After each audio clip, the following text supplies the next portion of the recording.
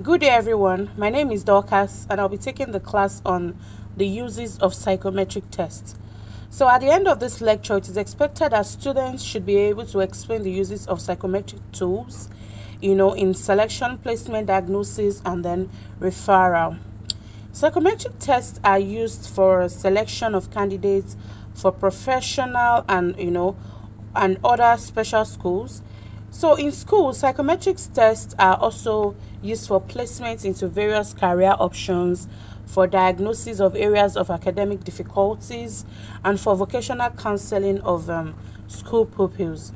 So now with selection, with the increasing industrial revolution in contemporary time, the structure of an organization has changed. The structure of most organizations have actually changed, calling for dynamic changes in processes. So the way things are being done in the past is not how it is being done now.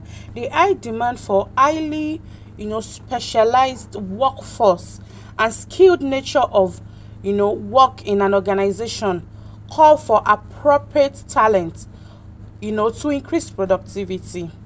So finding suitable candidates have always been one of the challenges for employees, and many different approaches have been taken to attract, to screen, to train, and to retain skillful employees.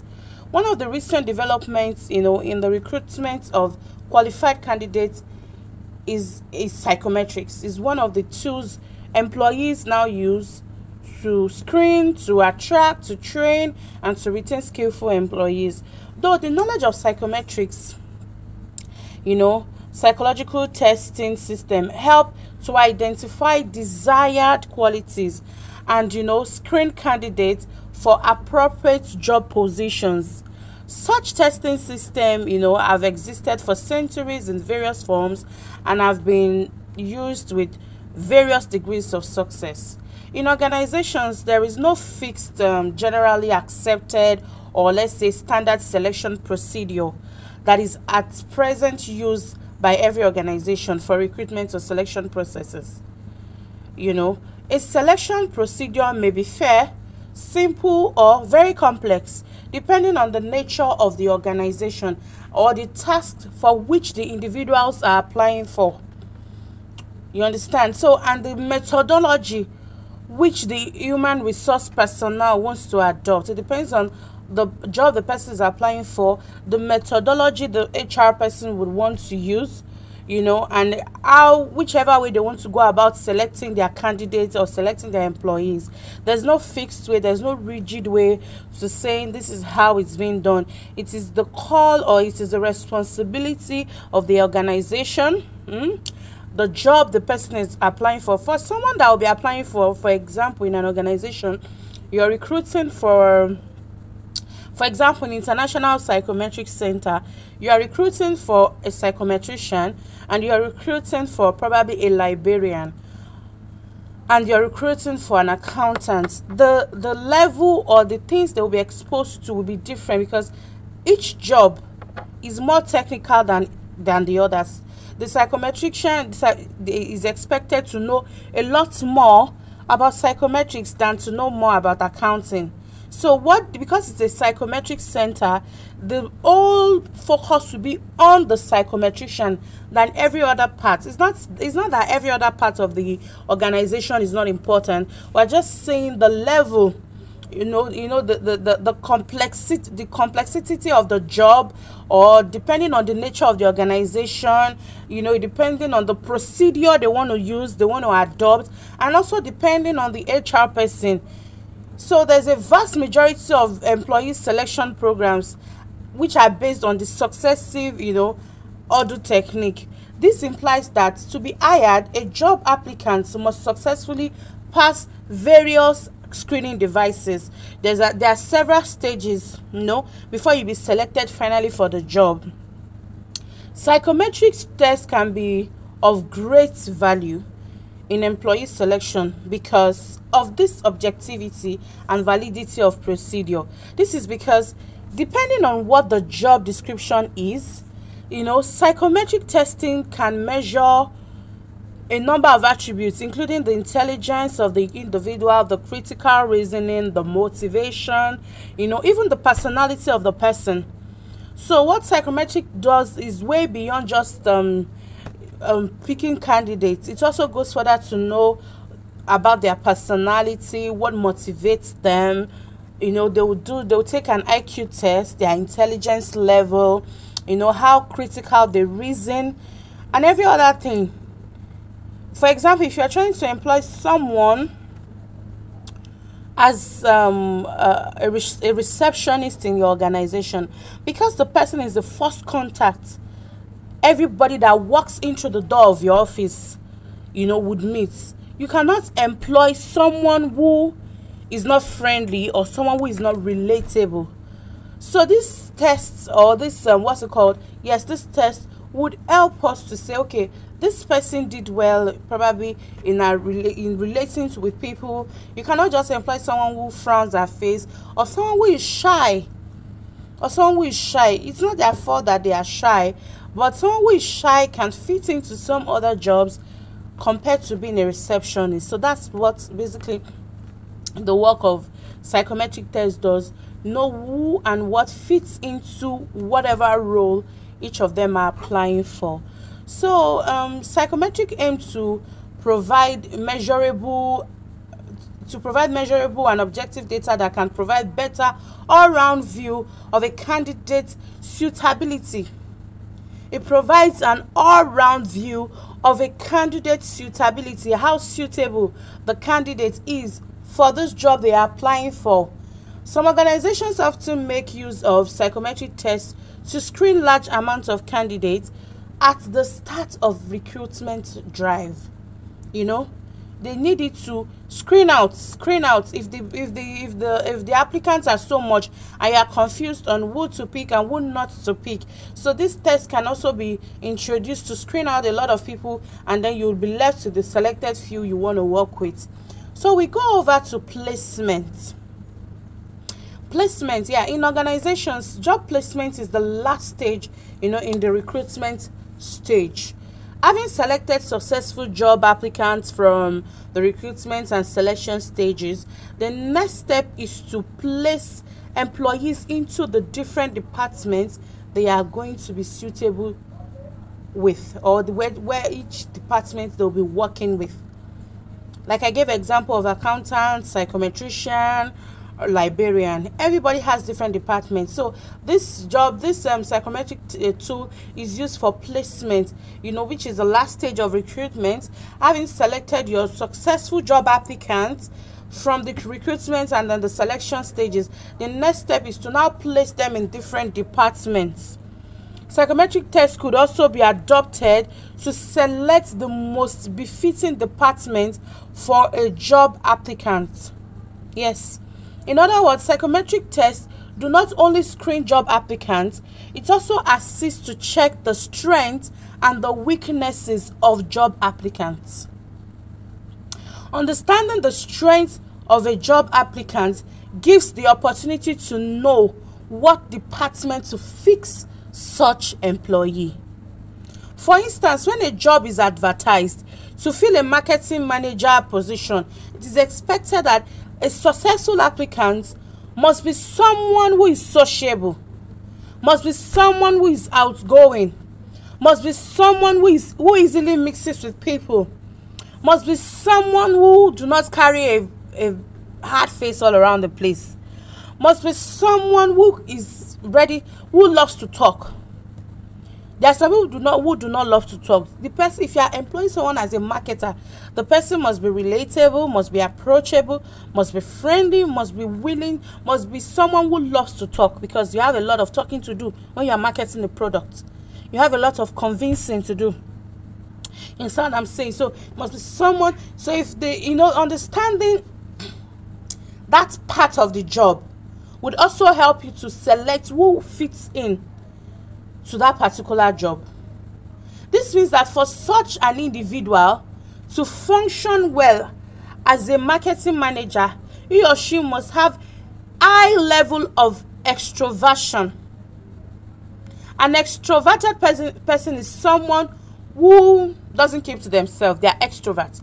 An introvert person keeps to themselves. So for you to be able to fix in this person and say, okay, this person is going to be our marketing manager, simply means that the person has a high level of extroversion. The person is an extrovert.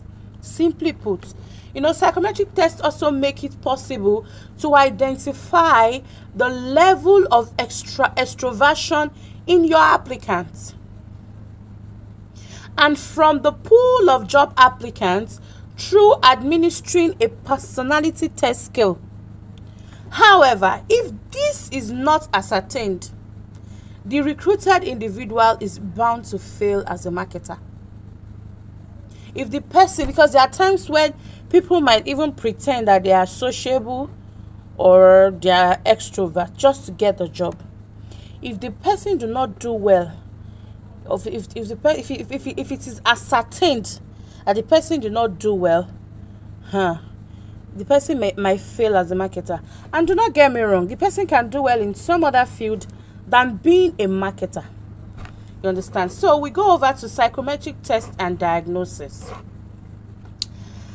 Psychological tests are useful, you know, in clinical setting for examination of the mental health state of an individual. Psychometric tests are also utilized in identification or detection of brain damages or intellectual deficiencies. This tool, this test, can also identify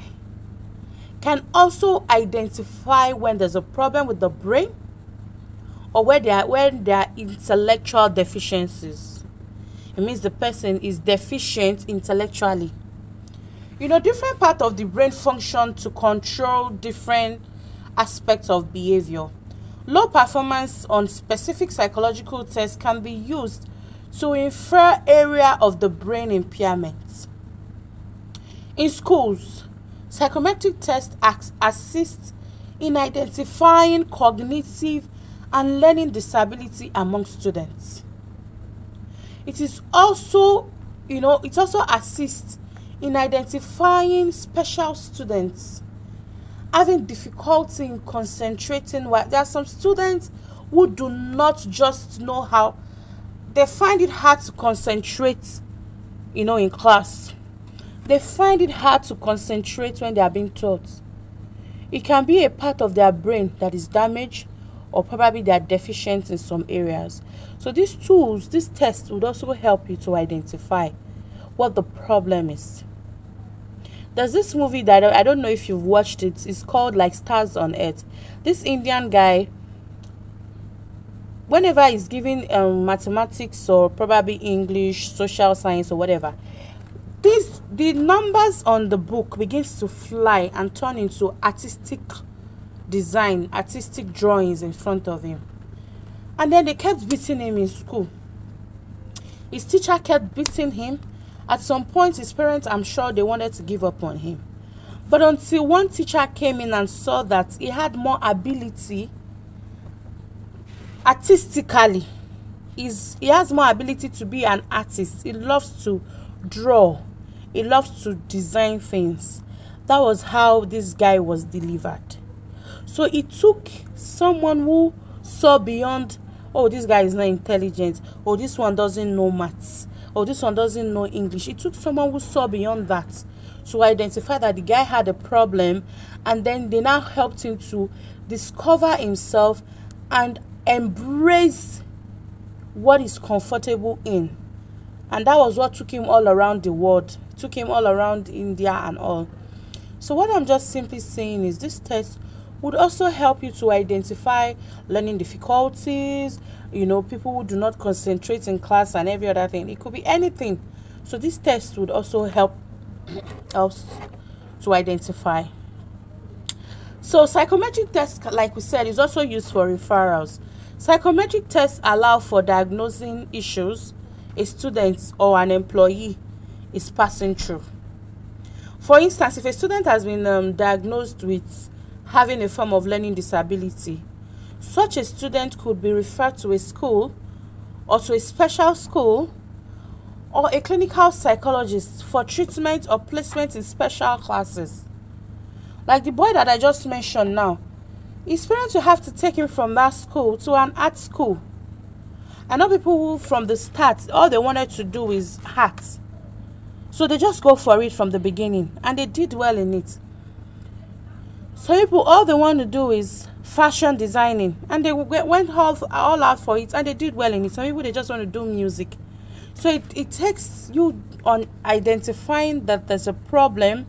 After you've identified the problem, then you refer. You understand what I'm saying? You identify the problem and then you refer. If you have students who are having difficulties in some areas, you know, after they have been diagnosed with having that form of learning disability, such students could now be referred to a clinical psychologist, or, you know, for treatment, or be placed in a special class.